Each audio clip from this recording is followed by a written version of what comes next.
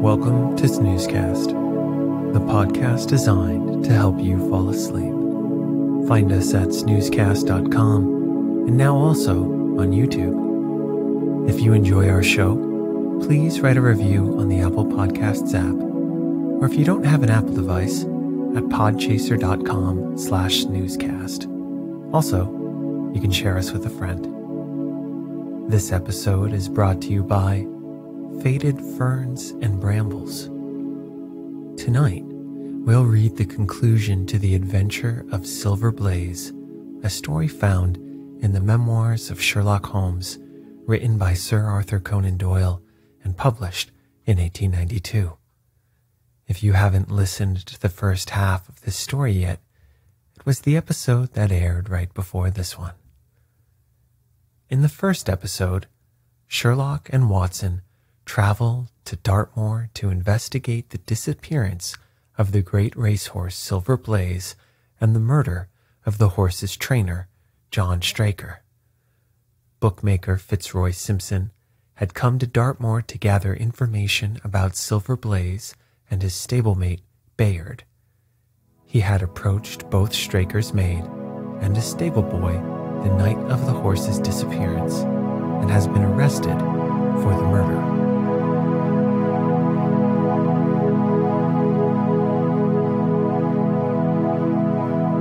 Let's get cozy. Close your eyes. Relax your body into the softness of your bed. Now, take a few deep breaths.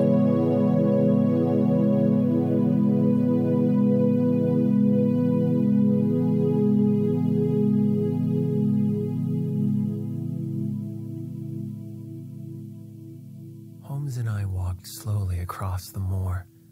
The sun was beginning to sink behind the stables of Mapleton, and the long, sloping plain in front of us was tinged with gold, deepening into rich, ruddy browns where the faded ferns and brambles caught the evening light. But the glories of the landscape were all wasted upon my companion, who was sunk in the deepest thought. "It's this way, Watson," said he at last. "We may leave the question of who killed John Straker for the instant and confine ourselves to finding out what has become of the horse. Now, supposing that he broke away during or after the tragedy, where could he have gone to? And why should gypsies kidnap him? They always clear out when they hear of trouble, for they do not wish to be pestered by the police. They could not hope to sell such a horse. They would run a great risk and gain nothing by taking him. Surely that is clear. Where is he then? I have already said that he must have gone to King's Pyland or to Mapleton. He is not at King's Pyland. Therefore, he is at Mapleton. Let us take that as a working hypothesis and see what it leads us to. This part of the moor, as the inspector remarked, is very hard and dry, but it falls away towards Mapleton, and you can see from here that there is a long hollow over yonder, which must have been very wet on Monday night. If our supposition is correct, then the horse must have crossed that, and there is the point where we should look for his tracks."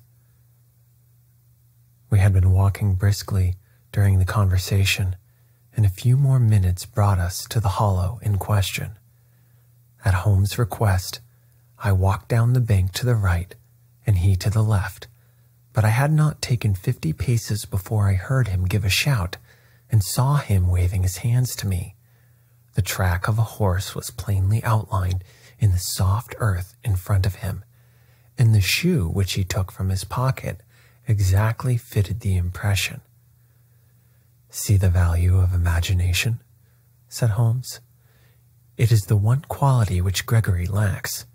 We imagined what might have happened, acted upon the supposition, and find ourselves justified. Let us proceed. We crossed the marshy bottom and passed over a quarter of a mile of dry, hard turf. Again, the ground sloped, and again we came on the tracks. Then we lost them for half a mile, but only to pick them up once more quite close to Mapleton. It was Holmes who saw them first, and he stood pointing with a look of triumph upon his face. A man's track was visible beside the horse's. "The horse was alone before," I cried. "Quite so. It was alone before. Hello, what is this?" The doubled track turned sharp off and took the direction of King's Pyland. Holmes whistled, and we both followed along after it. His eyes were on the trail, but I happened to look a little to one side and saw to my surprise the same tracks coming back again in the opposite direction. "One for you, Watson," said Holmes, when I pointed it out. "You have saved us a long walk, which would have brought us back on our own traces. Let us follow the return track." We had not to go far. It ended at the paving of asphalt, which led up to the gates of the Mapleton stables. As we approached, a groom ran out from them. "We don't want any loiterers around here," said he. "I only wished to ask a question," said Holmes, with his finger and thumb in his waistcoat pocket, as a fierce-looking elderly man strode out from the gate with a hunting crop swinging in his hand. He cried, "What the devil do you want here?" "10 minutes' talk with you, my good sir," said Holmes, in the sweetest of voices. "I have no time to talk to every gadabout. We want no strangers here. Be off, or you may find a dog at your heels." Holmes leaned forward and whispered something in the trainer's ear. He started violently and flushed to the temples. "It's a lie," he shouted. "An infernal lie." "Very good. Shall we argue about it here, in public, or talk it over in your parlor?" Come in if you wish to." Holmes smiled. "I shall not keep you more than a few minutes, Watson," said he. "Now, Mr. Brown, I am quite at your disposal." It was 20 minutes, and the reds had all faded into grays before Holmes and the trainer reappeared. Never have I seen such a change as had been brought about in Silas Brown in that short time. His face was ashy pale, beads of perspiration shone upon his brow, and his hand shook until the hunting crop wagged like a branch in the wind. His bullying, overbearing manner was all gone too, and he cringed along at my companion's side like a dog with its master. "Your instructions will be done. It shall all be done," said he. "There must be no mistake," said Holmes, looking round at him. The other winced as he read the menace in his eyes. "Oh no, there shall be no mistake. It shall be there. Should I change it first or not?" Holmes thought a little, and then burst out laughing. "No, don't," said he. "I shall write to you about it. No tricks now, or, 'Oh, you can trust me. You can trust me.'" "Yes, I think I can. Well, you shall hear from me tomorrow." He turned upon his heel, disregarding the trembling hand which the other held out to him, and we set off for King's Pyland. A more perfect compound of the bully, coward, and sneak than Master Silas Brown I have seldom met with, remarked Holmes, as we trudged along together. "He has the horse, then?" "He tried to bluster out of it, but I described to him so exactly what his actions had been upon that morning that he is convinced that I was watching him. Of course, you observed the peculiarly square toes in the impressions, and that his own boots exactly corresponded to them. Again, of course, no subordinate would have dared to do such a thing. I described to him how, when according to his custom he was the first down, he perceived a strange horse wandering over the moor, how he went out to it, and his astonishment at recognizing from the white forehead which has given the favorite its name that chance had put in his power the only horse which could beat the one upon which he had put his money. Then I described how his first impulse had been to lead him back to King's Pyland, and how the devil had shown him how he could hide the horse until the race was over, and how he had led it back and concealed it at Mapleton. When I told him every detail, he gave it up, and thought only of saving his own skin. But his stables had been searched. Oh, and an old horse faker like him has many a dodge. But are you not afraid to leave the horse in power now, since he has every interest in injuring it? My dear fellow, he will guard it as the apple of his eye. He knows that his only hope of mercy is to produce it safe. Colonel Ross did not impress me as a man who would be likely to show much mercy in any case. The matter does not rest with Colonel Ross. I follow my own methods and tell as much or as little as I choose. That is the advantage of being unofficial. I don't know whether you observed it, Watson, but the Colonel's manner has been just a trifle cavalier to me. I am inclined now to have a little amusement at his expense. Say nothing to him about the horse. Certainly not without your permission. And of course, this is all quite a minor point compared to the question of who killed John Straker. And you will devote yourself to that? On the contrary, we both go back to London by the night train. I was thunderstruck by my friend's words. We had only been a few hours in Devonshire, and that he should give up an investigation which he had begun so brilliantly was quite incomprehensible to me. Not a word more could I draw from him until we were back at the trainer's house. The colonel and the inspector were awaiting us in the parlor. My friend and I returned to town by the night express, said Holmes. We have had a charming little breath of your beautiful Dartmoor air. The inspector opened his eyes, and the colonel's lip curled in a sneer. So you despair of arresting the murderer of poor Straker? Said he. Holmes shrugged his shoulders. There are certainly grave difficulties in the way, said he.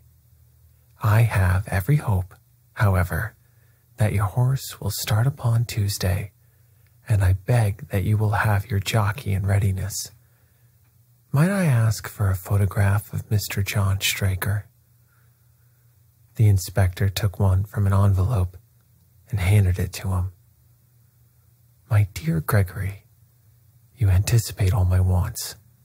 If I might ask you to wait here for an instant, I have a question which I should like to put to the maid. I must say that I am rather disappointed in our London consultant, said Colonel Ross, bluntly, as my friend left the room. I do not see that we are any further than when he came. At least you have his assurance that your horse will run, said I. Yes, I have his assurance, said the colonel, with a shrug of his shoulders. I should prefer to have the horse. I was about to make some reply in defense of my friend when he entered the room again.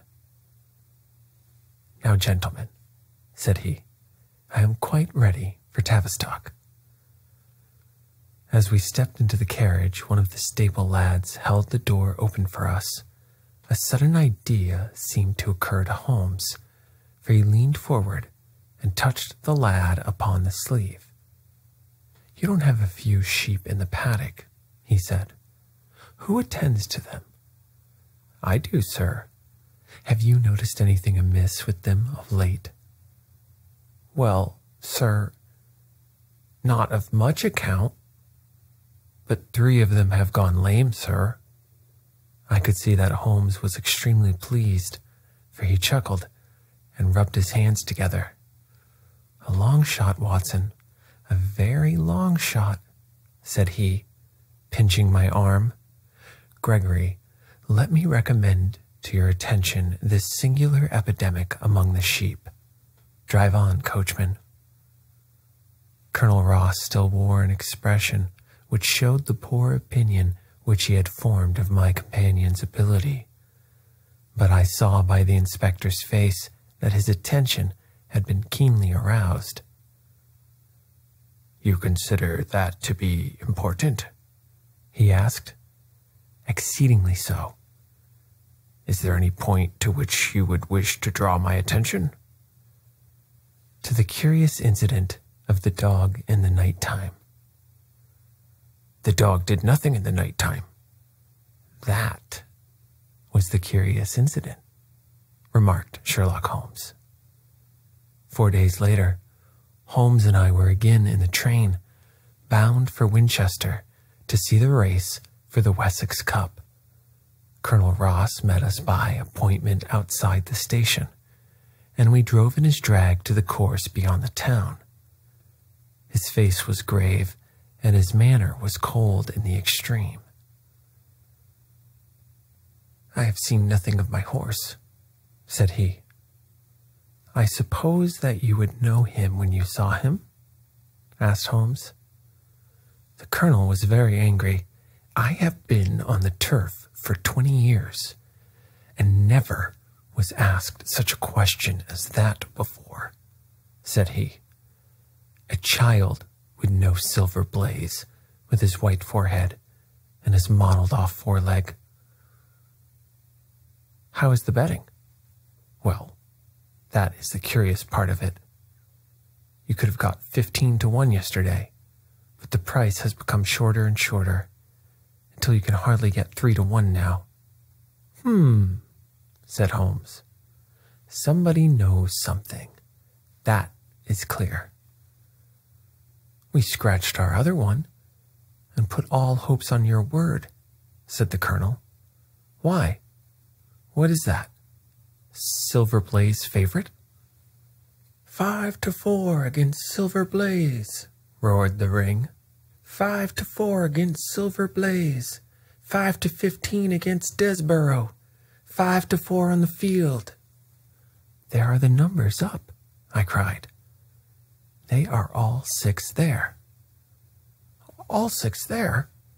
Then my horse is running, cried the colonel in great agitation. But I don't see him.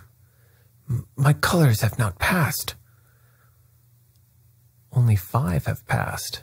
This must be he. As I spoke, a powerful bay horse swept out from the weighing enclosure and cantered past us, bearing on its back the well-known black and red of the colonel. That's not my horse, cried the owner. That beast has not a white hair upon its body. What is this that you have done, Mr. Holmes?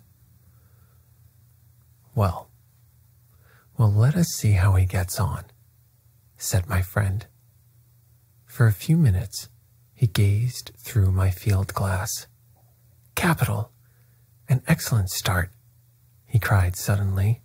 There they are, coming around the curve. From our drag, we had a superb view as they came up the straight. The 6 horses were so close together that a carpet could have covered them. But halfway up, the yellow on the Mapleton stable showed to the front. Before they reached us, however, Desborough's bolt was shot, and the colonel's horse, coming away with a rush, passed the post a good 6 lengths before its rival, the Duke of Balmoral's Iris, making a bad third. It's my race anyhow, gasped the colonel, passing his hand over his eyes. I confess that I can make neither head nor tail of it. Don't you think that you have kept up your mystery long enough, Mr. Holmes? Certainly, Colonel. You shall know everything. Let us all go around and have a look at the horse together. Here he is," he continued, as we made our way into the weighing enclosure, where only owners and their friends find admittance. "You have only to wash his face and his leg in spirits of wine, and you will find that he is the same old Silver Blaze as ever." "You take my breath away." "I found him in the hands of a faker, and took the liberty of running him just as he was sent over." "My dear sir, you have done wonders. The horse looks very fit and well. It never went better in its life. I owe you 1,000 apologies for having doubted your ability. You have done me a great service by recovering my horse. You should do me a greater still if you could lay your hands on the murderer of John Straker." "I have done so," said Holmes, quietly. The Colonel and I stared at him in amazement. "You have got him? Where is he, then?" "He is here." "Here?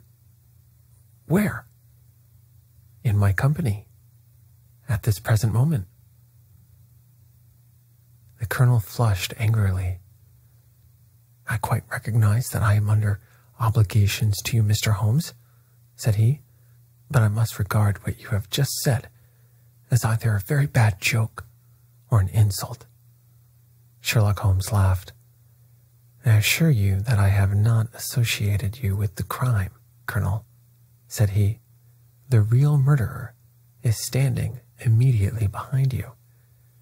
He stepped past and laid his hand upon the glossy neck of the thoroughbred. "The horse?" cried both the Colonel and myself. "Yes, the horse, and it may lessen his guilt if I say that it was done in self-defense, and that John Straker was a man who was entirely unworthy of your confidence. But there goes the bell, and as I stand to win a little on this next race, I shall defer a lengthy explanation until a more fitting time." We had the corner of a Pullman car to ourselves that evening as we whirled back to London, and I fancy that the journey was a short one to Colonel Ross as well as to myself, as we listened to our companion's narrative of the events which had occurred at the Dartmoor training stables upon the Monday night and the means by which he had unraveled them. "I confess," said he, "that any theories which I had formed from the newspaper reports were entirely erroneous, and yet there were indications there, had they not been overlaid by other details which concealed their true import. I went to Devonshire with the conviction that Fitzroy Simpson was the true culprit, although of course I saw that the evidence against him was by no means complete. It was while I was in the carriage, just as we reached the trainer's house, that the immense significance of the curried mutton occurred to me. You may remember that I was distrait and remained sitting after you had all alighted. I was marveling in my own mind how I could possibly have overlooked so obvious a clue. "I confess," said the Colonel, "that even now I cannot see how it helps us. It was the first link in my chain of reasoning. Powdered opium is by no means tasteless. The flavor is not disagreeable, but it is perceptible. Were it mixed with any ordinary dish, the eater would undoubtedly detect it, and would probably eat no more. A curry was exactly the medium which would disguise this taste. By no possible supposition could the stranger, Fitzroy Simpson, have caused curry to be served in the trainer's family that night, and it is surely too monstrous a coincidence to suppose that he happened to come along with powdered opium upon the very night when a dish happened to be served which would disguise the flavor. That is unthinkable. Therefore, Simpson becomes eliminated from the case, and our attention centers upon Straker and his wife, the only two people who could have chosen curried mutton for supper that night. The opium was added after the dish was set aside for the stable boy, for the others had the same for supper with no ill effects. Which of them then had access to the dish without the maid seeing them? Before deciding that question, I had grasped the significance of the silence of the dog. For one true inference invariably suggests others. The Simpson incident had shown me that a dog was kept in the stables, and yet, though someone had been in and had fetched out a horse, he had not barked enough to arouse the two lads in the loft. Obviously, the midnight visitor was someone whom the dog knew well. I was already convinced, or almost convinced, that John Straker went down to the stables in the dead of the night and took out Silver Blaze. For what purpose? For a dishonest one, obviously. Or why should he drug his own stable boy? And yet, I was at a loss to know why. There have been cases before now where trainers have made sure of great sums of money by laying against their own horses, through agents, and then preventing them from winning by fraud. Sometimes it is a pulling jockey. Sometimes it is some surer and subtler means. What was it here? I hoped that the contents of his pockets might help me to form a conclusion. And they did so. You cannot have forgotten the singular knife which was found in the dead man's hand, a knife which certainly no sane man would choose for a weapon. It was, as Dr. Watson told us, a form of knife which is used for the most delicate operations known in surgery. And it was used for a delicate operation that night. You must know, with your wide experience of turf matters, Colonel Ross, that it is possible to make a slight nick upon the tendons of a horse's ham, and then to do it subcutaneously so as to leave absolutely no trace. A horse so treated would develop a slight lameness, which would be put down to a strain in exercise or a touch of rheumatism, but never to foul play. "Villain! Scoundrel!" cried the colonel. We have here the explanation of why John Straker wished to take the horse out onto the moor. So spirited a creature would have certainly roused the soundest of sleepers when it felt the prick of the knife. It was absolutely necessary to do it in the open air. "I have been blind," cried the colonel. Of course that was why he needed the candle, and struck the match. Undoubtedly. But in examining his belongings, I was fortunate enough to discover not only the method of the crime, but even its motives. As a man of the world, Colonel, you know that men do not carry other people's bills about in their pockets. We have most of us quite enough to do to settle our own. I at once concluded that Straker was leading a double life and keeping a second establishment. The nature of the bill showed that there was a lady in the case, and one who had expensive tastes. Liberal as you are with your servants, one can hardly expect that they can buy 20-guinea walking dresses for their ladies. I questioned Mrs. Straker as to the dress without her knowing it, and having satisfied myself that it had never reached her, I made a note of the milliner's address, and felt that by calling there with Straker's photograph, I could easily dispose of the mythical Derbyshire. From that time on, all was plain. Straker had led out the horse to a hollow where his light would be invisible. Simpson, in his flight, had dropped his cravat, and Straker had picked it up, with some idea, perhaps, that he might use it in the securing the horse's leg. Once in the hollow, he had got behind the horse and had struck a light, but the creature, frightened at the sudden glare, and with the strange instinct of animals feeling that some mischief was intended, had lashed out, and the steel shoe had struck Straker full on the forehead. He had already, in spite of the rain, taken off his overcoat in order to do his delicate task, and so, as he fell, his knife gashed his thigh. Do I make it clear? Wonderful, cried the colonel. Wonderful. You might have been there. My final shot was, I confess, a very long one. It struck me that so astute a man as Straker would not undertake this delicate tendon nicking without a little practice. What could he practice on?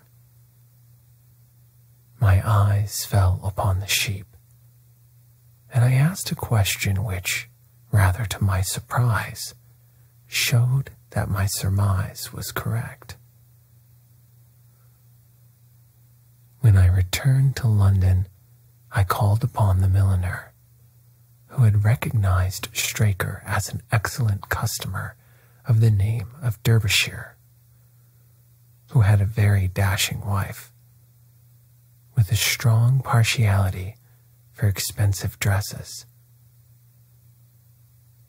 I have no doubt that this woman had plunged him over head and ears in debt, and so led him into this miserable plot. You have explained all but one thing, cried the colonel. Where was the horse? Ah, it bolted and was cared for by one of your neighbors. We must have an amnesty in that direction, I think.